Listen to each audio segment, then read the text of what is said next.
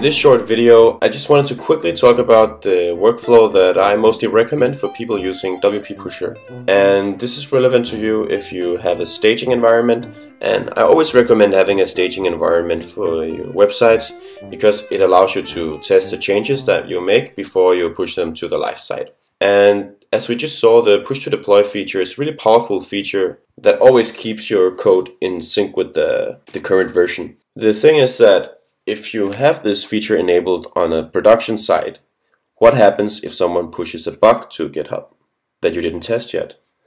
Then it's just going to be immediately updated on the production side. So that's why normally the workflow I recommend is that you of course work locally and you test everything, and then you have a staging environment, and that's where you have the push to deploy enabled. So while you are developing and you're adding new features, along the way you can keep testing it on the staging environment. And ideally, the staging environment is very similar to the production environment. The only difference is probably going to be the URL and the content that's on there. So you can check everything in a very realistic environment. And then as soon as you confirm that everything worked on the staging environment, you go to the production side and you then manually click Update Plugin. And in some cases, it can be totally fine to have push to deploy enabled on a live site. And if it's just smaller client projects and you know for sure that everything works because you tested it locally, etc., it can be fine. But for a little bit larger projects, I always recommend having a staging environment,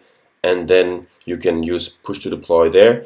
And if you want to use push to deploy on the production side, the workflow I recommend is that you use another branch for development. So if on GitHub you have a branch called, let's say, development, that's the branch that you always push to, and you have push to deploy enabled on the staging side for the development branch.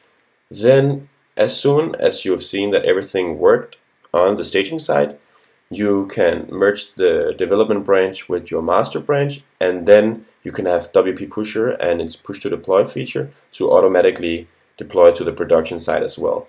But if you have push to deploy enabled on production, I'd recommend that you have several branches so that you know for sure that it's already tested and it's good to go. So this was just a few thoughts about how you can have a nice workflow with a staging environment and a production environment when you use WP Pusher.